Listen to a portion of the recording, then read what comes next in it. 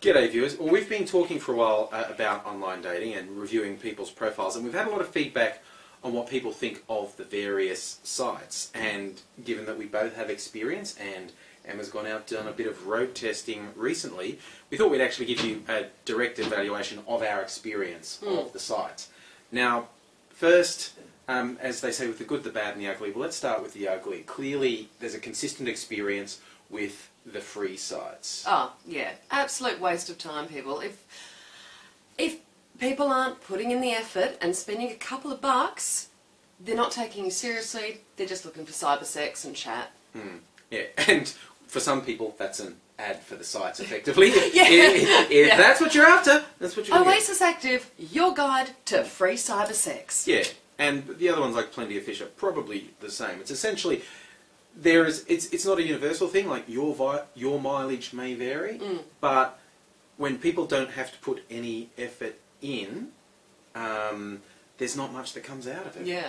I mean, obviously as a female, I've never actually had to pay any money to these sites because of the ratios and the way things work, and we've discussed this before. It's not a sexist thing, it's just... the men tend to be more predatory and they tend to just jump on board, so you don't actually have to bother contacting them if you're reasonably... In fact, I think it's true for some of the guys too. If you're incredibly hot and you've got a photo of yourself looking like Johnny Depp with the abs of I don't know who, but you know, you probably don't have to spend money either. But be aware that if you don't take the time and effort... Yeah, yeah. And the free sites, while some people have reported very good results from them, they really encourage a very sort of casual, not really spending much effort on them attitude. I did manage to waste an awful lot of time just chatting to people I had no intention of ever meeting. Yeah.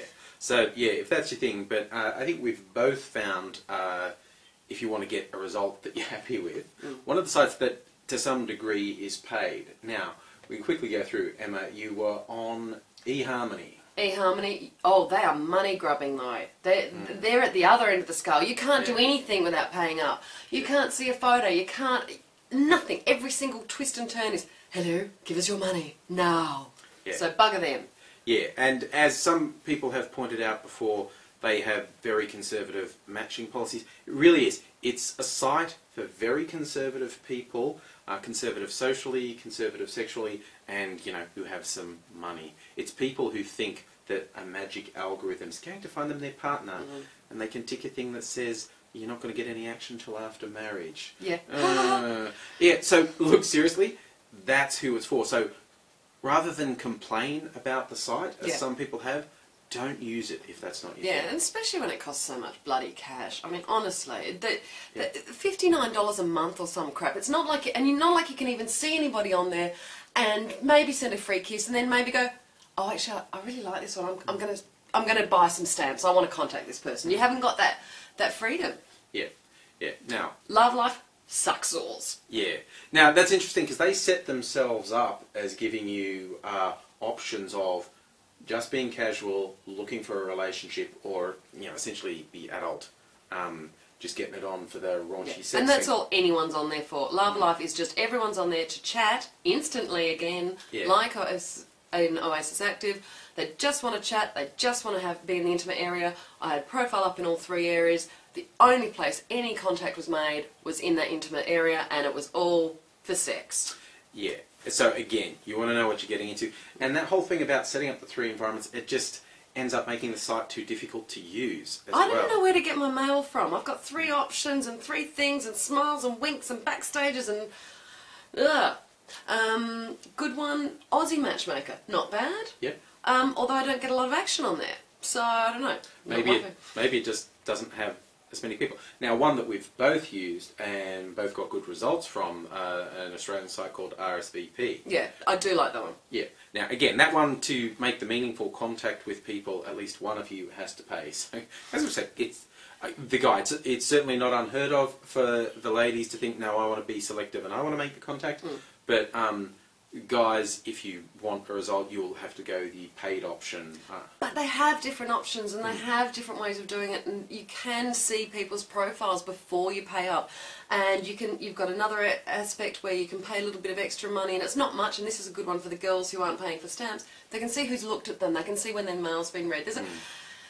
And they've actually, I think they've just recently made it easier to see people's photos if they don't have to do, you don't have to type in a stupid password anymore. I think they just give you access. So it's not a bad one. I've met some nice blokes off there, and I've got a lot of good friends who are still on there and having a good time. So. Yeah, and I know they do actually organise social events sometimes too. So it adds that extra layer, and I think you can do an instant chat thing on that Yes, site I think too. you can. But I would recommend people that you stick with emails because they're well considered, you can think about it, you don't get into this intimacy, this false intimacy before you've actually met someone face to face. That's the problem with this cyber sex stuff. You get into this amazingly intimate stuff and it's kind of hot and heavy and addictive and thanks again guys. But it's not real. There's no chemistry. You don't know this person. They don't look like what their photo is. You've got no idea. They disappear the next day. Their profile's gone. Stick with the emails. Keep it nice and polite and then meet for that coffee once you're feeling comfortable to do that. Yeah, yeah. So, again, your mileage may vary. I'm sure, given that we've stated our preference, people will come out, which is completely valid, people will come out and say, oh no, I did that on the free site there. I think the paid ones are a rip-off. I like the free ones. We'll get different results. Adult Matchmaker, I was on. I was on 10 different sites this week. I was Girls Date for Free, Lava Life, Oasis, RSVP, a whole bunch of Aussie Matchmaker, Match.com. I did them all, and yeah, Adult Matchmaker is another actually very good site because it's moderated well. It's actually the same as Aussie Matchmaker, but again, moderated properly. People have to send the link, then they have to send the message. Again, guys, just because it's a sex site, you don't have to be a wanker. Yes. Again, the whole rule, if you want to be, guys, if you want to be ahead of 99% of your competition on any of these sites, just make a small effort. In fact, you don't have to do anything special, just don't be an idiot. Yeah, and be polite and seductive and suggestive. Not, here's my cock, want to suck it? Not going to get me going and hot for you, baby. Yeah. And especially when... you're way out of the age range I've specified, you're way over the weight range I've specified, you're way balder, uglier, horribler, and more cock out than I specified, and you've gone, what colour panties are you wearing? Yeah, not a great opening line. Yeah, I'm sorry mate, won't be dating you. Oh, Adult Friend Finder. I found that one a bit interesting because I accidentally got made a boy to start with. Yeah, I know. And suddenly there was all these messages from all these girls, and it was all like, oh, come and look at me, I'm going to come now. Oh, come and look at me, I'm going to do... And it's like, these girls did not look real to me. I don't know, but I'm just saying, be wary of some of the sex sites, be wary of these... Again, that's why I suggest your emails rather than your instant chats. Bots don't email and talk like normal human beings. They will do... People who are being paid to do instant chats with you to keep you in there and keep you subscribing. Just saying. Yeah, yeah, you'll soon find out when it's a pay-per-view option, I think, with those things. Yeah. So, yeah, go in with your eyes open and being a bit cautious. And that's another way, when we're saying, you know, the take it a bit more gently route, you're also protecting yourself in those things. Yeah. These sites are not immune to scams.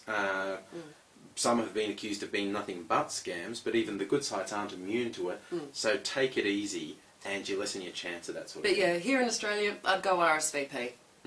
And so that's our official seal of approval. The Mistress M seal of approval. When I've got a profile up, guys, that's where you'll find me. I think the subscription rate for the site just went up quite a bit. But whatever you do, as we always say, have fun. Yeah. Enjoy. Bye.